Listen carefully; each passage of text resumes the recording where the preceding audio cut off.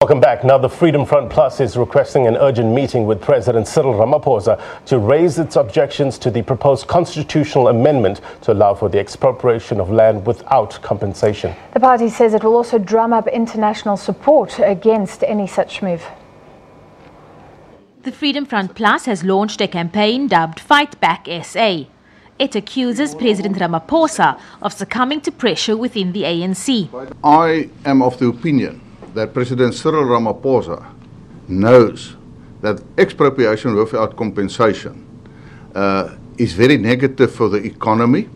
He himself said that we have to ensure that we have economic growth in South Africa. This is negative. But as far as I'm concerned, he is captured by the ANC. And he cannot do something different of that what the ANC wants. And they have adopted the resolution with their December conference, and therefore he has no choice to ensure that what the ANC wants, they have to do. The presidency says Ramaphosa has stated government's position on land reform, and that remains unchanged. But it says the FF Plus is welcome to extend an invitation to meet the president. The party will conduct country-wide information sessions, meeting civil society, chambers of commerce and agricultural associations. It also plans mass protest action across the country, as well as mobilizing international support. As far as we are concerned, internationally speaking, it's completely on the wrong side of the law, also in terms of the treaties that South Africa signed. For example, South Africa is a signatory to the Universal Declaration of Human Rights. Just go and have a look at what Section 17 of that declaration clearly states. It is against the proposals of that. It's a violation of that section to expropriate people's property without compensation. Meanwhile, Parliament's Constitutional Review Committee says it hopes to develop a program of action this week, following the passing of the resolution by the National Assembly last week. Once we've agreed the program and the business plan, of course we will send it to the powers that be for a budget. And it's only once we've received the budget will we be able to then go onto the ground. So we envisage doing the planning next week, and we'd probably go onto the ground as soon as in the next 2 or 3 weeks we will be on the ground. But that will be dependent on how soon we get a budget and how soon are we able to go up front to start mobilizing South Africans. The committee is expected to report back to the NA by the end of August. Abra Barbia, SABC News, Parliament. Would the DA cope, the ACDP and the FF Plus, against the motion of expropriation of land without compensation? Will this be enough to prevent the amendment of the Constitution going ahead? Earlier, the FF Plus leader, you heard there, he said that expropriation without compensation was dangerous and could even start a civil war.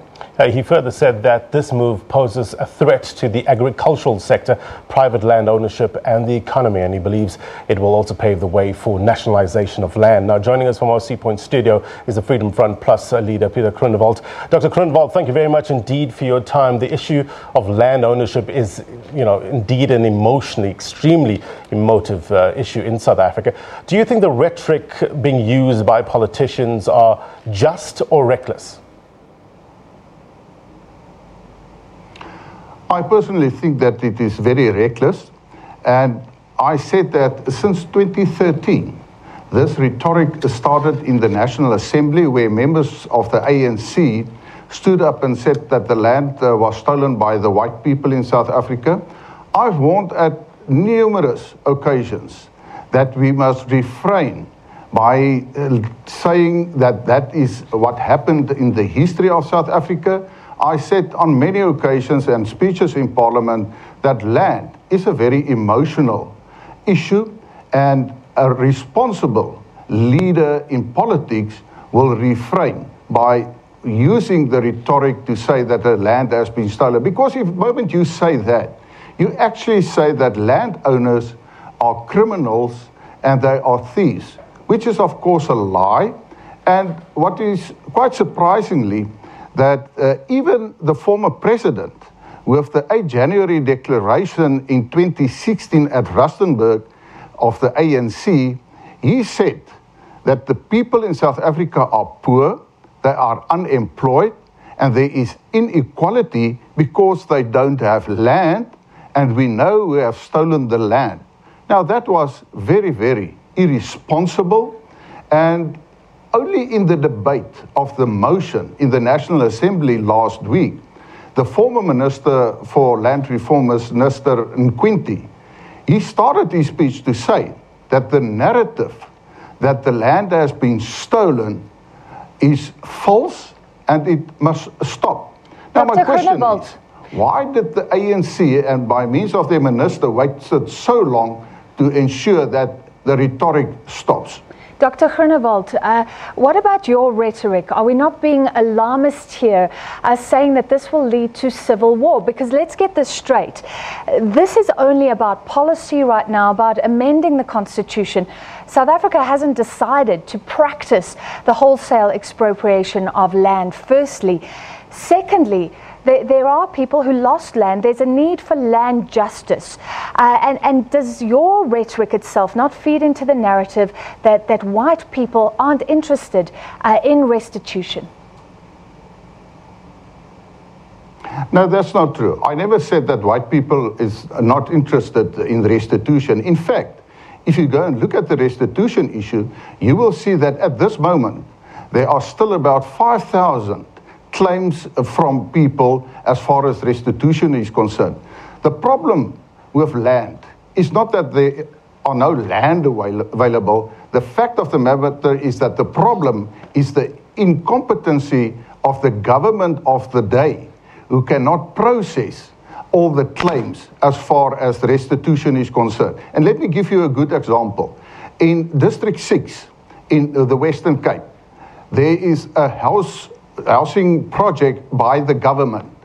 It is halfway and then everything stopped. Why? Because of corruption, because of tenders, because of people who cannot continue. So expropriation is not going to solve that problem. The land is available, the project is halfway. And the people of District 6 are frustrated. They are dissatisfied because they cannot move back to District 6. Not because of land, but because of the inability of the government who cannot produce. And that is the problem with land. At this moment, the government owns more than 4,000 farms that is actually lying there. And the Freedom Front Plus say they can avail those farms to the people who want them. Even if you listen to the Minister for Land Reform, he himself at one stage said that 93% of claimants didn't want the land, they only wanted the money. So I say it is false to say that if we expropriate the land and we redistribute them, that people will become rich, and because that is creating a false impression and false expectations from people to think that if they have land, then they will be rich.